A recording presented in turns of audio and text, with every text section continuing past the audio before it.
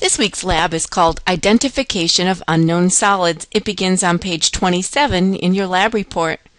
The purpose of our experiment this week is to identify, on the basis of their chemical or physical properties, some solid ionic compounds that we commonly call salts.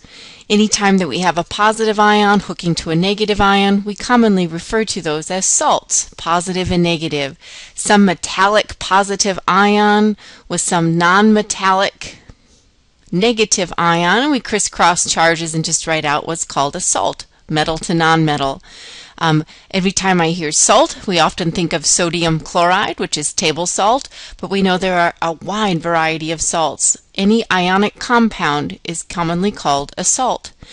We're going to come into the lab this week and there'll be 26 different stations set up around the room. So the girls have been very busy setting up each station. So 26 unknowns. When you arrive there, there'll be a jar labeled of an unknown solid with two possible identities right on the label. Is the salt this compound or this compound? So two possible choices are going to be provided for you. The solid in the unknown is pure form. It's not a blend of those two things. It's one or the other. Your job is to conduct a small-scale experiment that you design in order to determine the correct identity of the compound in the jar. So you'll simply cycle around the lab, visiting each lab station, going in any old order, just easing congestion as you move around the room, and then simply conduct a little test to identify each unknown. Your grade will be based on the accuracy, looking to properly identify the 26 stations of the unknown solids. So to best help prepare you, I've actually created the filled-in lab report sheet ahead of time for you. So this is actually a link on your Blackboard site as well. If you would like to print those off and begin kind of deciding what might be a good chemical test, so the link will be a copy of page 29, and what it actually is page 29 done twice, because there's only 13 blanks on page 29 and we have 26 stations set up, so you needed 2 sheets. So I'd recommend definitely print out, just go ahead and print those as a link from your Blackboard site, and that way you'll have that all pre-filled in for you, a little less tedious once you arrive to the lab. So 26 stations. You'll be conducting a small-scale experiment using spot plates. So reaction wells is another term for those spot plates. And what they'll do is just allow you to create a very small-scale experiment. You're simply going to wet the end of a stirring rod and dip it inside the jar of the solid sample. So a moistened stirring rod will just allow a tiny bit of the sample to adhere. And you'll take that small quantity of that chemical and put it into a little bit of water inside of a reaction well. So just kind of thinking along the side of a reaction well, there's this little plates or something you'll just carry with you as you move from station to station. And each one of those wells you can conduct a little mini experiment inside. And so really there's no need to clean your well as you move from station to station until all the wells are full, but you should have plenty of room to visit all 26 stations. So you'll be given one spot plate and carry it with you as you move. Again, you'll just take an unknown jar. So let's say I arrive and the jar has a code A1, for instance. A1, you'll see it has 2 possible choices. You'll see on the label NaCl or NaNO3. NaCl or NaNO3. So those, if you're looking ahead and have printed your lab report sheet, go ahead and print that. You'll see the very first station is labeled A1, and the label will have 2 choices, sodium chloride or sodium nitrate.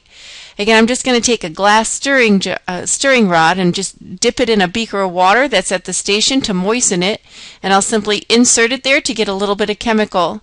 And inside the reaction well, I have placed a little bit of water in there, and again, I'm going to have a water jar, very similar before, so like a squirt bottle of water, and you can fill that reaction well with water there very easily. Very controlled way of adding water. And then I'll just take that little bit of salt and I'll create a solution inside the reaction well. So we can create microscopic amounts or just small scale amounts of solution using this particular method. Now again, we're going to talk about what test might I want to run to decide if it's sodium chloride or sodium nitrate. And let's talk about that a little bit further. Some of these strategies that you'll want to consider as you're trying to identify some unknown salts. Number one, water solubility. Is one compound soluble in water and the other not? So that solubility table that we were provided in our test-taking tool packet, but you know what, I put on some additional solubility tables in this link as well. So right in this lab folder you'll find some other useful tools that I would recommend printing and bringing with you as well.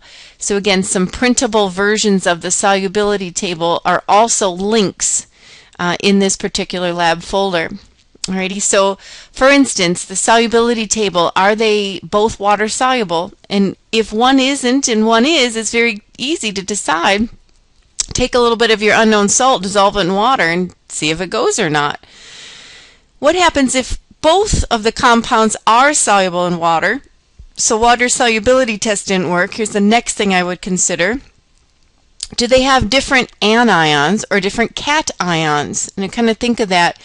In that jar labeled A1 that we just said, we had sodium chloride versus sodium nitrate. Right, those were the two salts. Do you notice in this particular station, station 1, they have the same first name. They have different last names, same first names. So obviously what will distinguish these two salts from one another is the last name. I'm going to try to exploit some sort of solubility rule that could highlight a chloride from a nitrate, because sodium is identical. It's not going to be useful in determining the identity, but since they have different last names, that's the target that I want to exploit to determine the identity of the unknown. So think about just finding a reagent that will selectively precipitate one ion over the other. And when I say selectively precipitate, I'm trying to find something on the solubility table that pulls out nitrate or pulls out chloride but leaves the other in water. A selective precipitation. And you'll do the same thing. You're going to dissolve both solids, and it's just one solid because it's in one unknown jar, but you'll dissolve a little bit of it in water in your spot plate and observe. Add a reagent to selectively precipitate. A reagent is the testing chemical. What you are going to add to your unknown so that you can determine its identity. So a reagent is the testing chemical, something you're adding to your unknown with the goal in this particular test to cause precipitation. If neither ion is common, now what I mean here is, let's say I have an unknown where I have two different first names and two different last names. Again, consider selective precipitation, but also consider if the positive ion actually is a colored transition metal, you can exploit that very quickly because those transition metals tend to be colored in solutions, where for copper or iron or cobalt or nickel, how those are colored in solutions, whereas the first and second family metals tend to be just white compounds, and so when they're dissolved they just become colorless, like sodium chloride or calcium chloride. When they dissolve in water, they become colorless solutions. So think about coloring just as a quick identity base as well. And I'll highlight this real quick and I'll put it up again, but those colored solutions are part of your test-taking packet or a link here in your Blackboard as well. Iron, when it's dissolved, it's a transition metal and it comes out a little yellow. Chromium has a bluish tinge to it. Nickel is green, cobalt pink. Manganese is also a little bit paler pink, but it looks pink in solution. Copper is blue. See how these certain transition metals have a distinguishing color. All right, so yes, you can print this table as well. It's a link in your Blackboard. Here's yet another solubility table. I put a link in your Blackboard. What I like about this one is it adds a little bit more information. Not only do we have, is it soluble in water, but is it soluble in an acid insoluble in water? So I can see that perhaps like aluminum hydroxide with capital A is not soluble in water, but is soluble in a strong acid, and I might be able to use that to distinguish between unknowns. If I see I, it simply means not soluble in water or acid. Alrighty. And then D would actually be destructive. It decomposes in water, so it wouldn't be a wise idea to use that test at all. So I like this particular solubility table. Again, print it because it's going to tell me right off the bat if it's soluble, if it's insoluble as a product. That's what the P is standing for. So calcium carbonate is insoluble as a product of a selective precipitation. And then the A, I can get it to dissolve in an acid. And then the I, not acid nor water. Alrighty. And if I quickly revisit this solubility table, I had it up just a moment ago. The reason I'm including this one is, suppose it's not soluble in water, it's not soluble in acid. I go to this particular test next. That didn't come out very neat, sorry. Acid. So not soluble in water, not soluble in acid. This is where I go to next. Is it soluble in a strong base? And the reason I say that is some of these unknowns will actually selectively precipitate with a strong base, such as sodium hydroxide or an ammonia. What I mean by that is if I add, for instance, a nickel ion to a strong ammonia solution, it's going to precipitate. If I add the chromium ion to a strong sodium hydroxide, it's going to precipitate. So this far column, these complexes are called complex ions, but they are like an insoluble product as a precipitate. So I like having that test ready as well. Alrighty. So we have a solubility table in which we can see if something is dissolved in water. We have a solubility table available for water and acids. And we have a solubility table available for water, acids, and strong bases. So I provided all three of these for you just so that you have a variety of test taking, or I should just call them lab aids, solubility tables to help us distinguish between those ions. You have a different look also, probably one that closely resembles this one in your test taking packet, and certainly bring that along. The more resources you use to distinguish your ions, the better off you and your lab partner will be. So these compounds, just generally soluble in water. Nitrates, always soluble. Acetates, always soluble. Chlorides, they're usually soluble unless it's silver, mercury, or lead. Now I just gave away station A1. Station A1, if you remember, we had two choices. We had NaCl or we had NaNO3. Station A1 had this or this. Those were your two choices found on the label. They're both white salts, so the colored solution will not be made because sodium's a first family metal. It's not colored.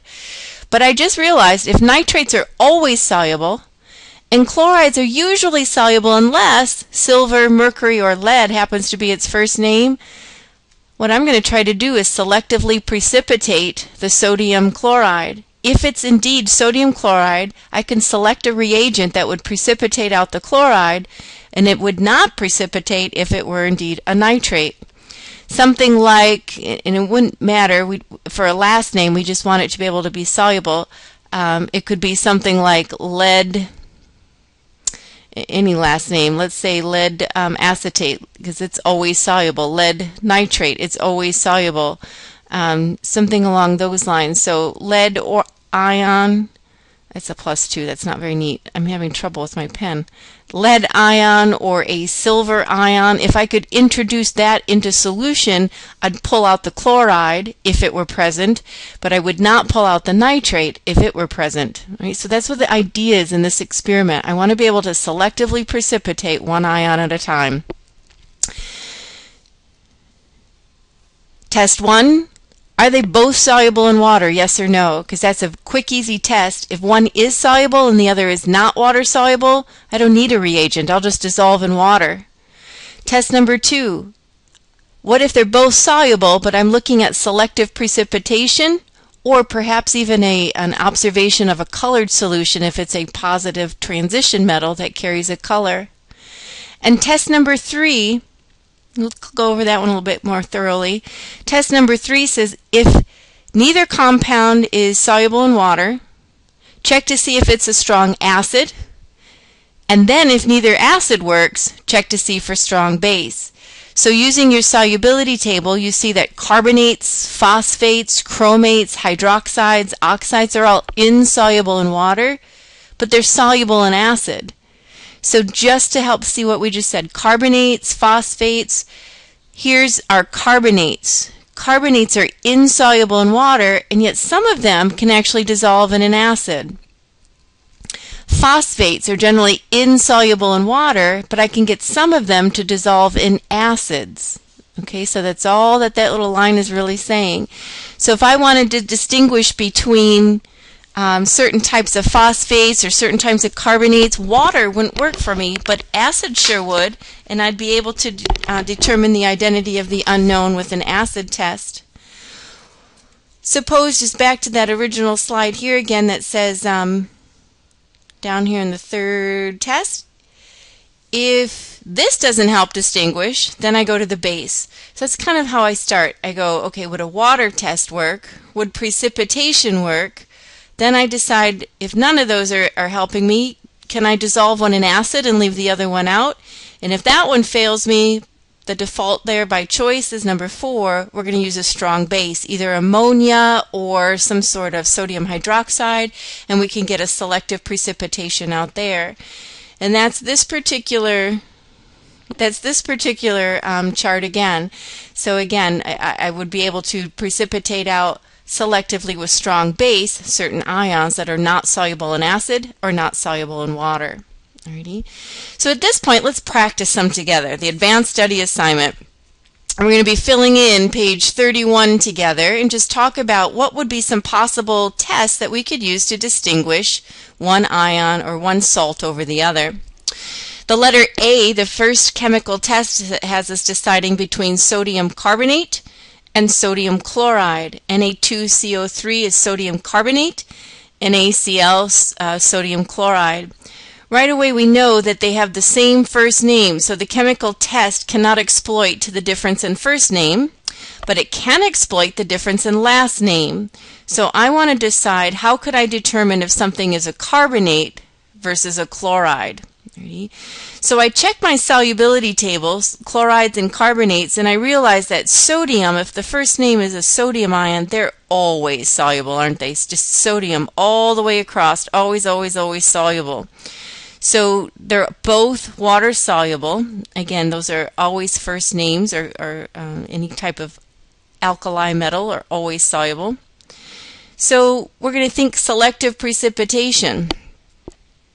What could I add to sodium carbonate or sodium chloride that would distinguish it and compare the solubilities? We're going to try to find some first name that precipitates one over the other.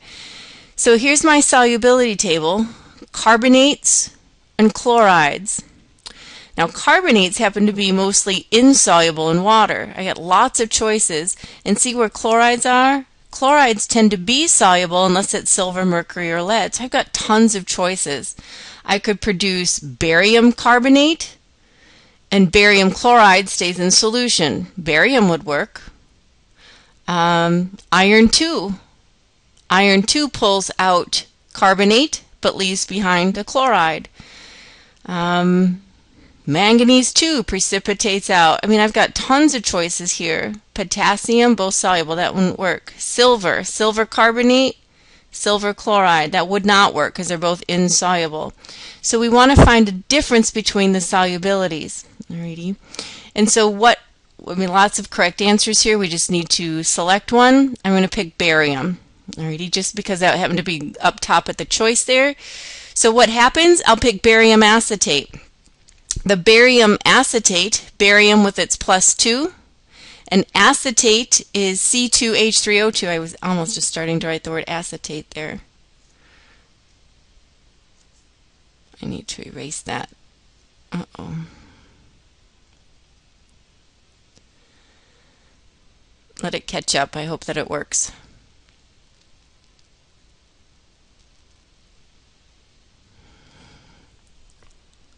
I'll pause, let the video stop, and then just create a new video when it's ready to start up again.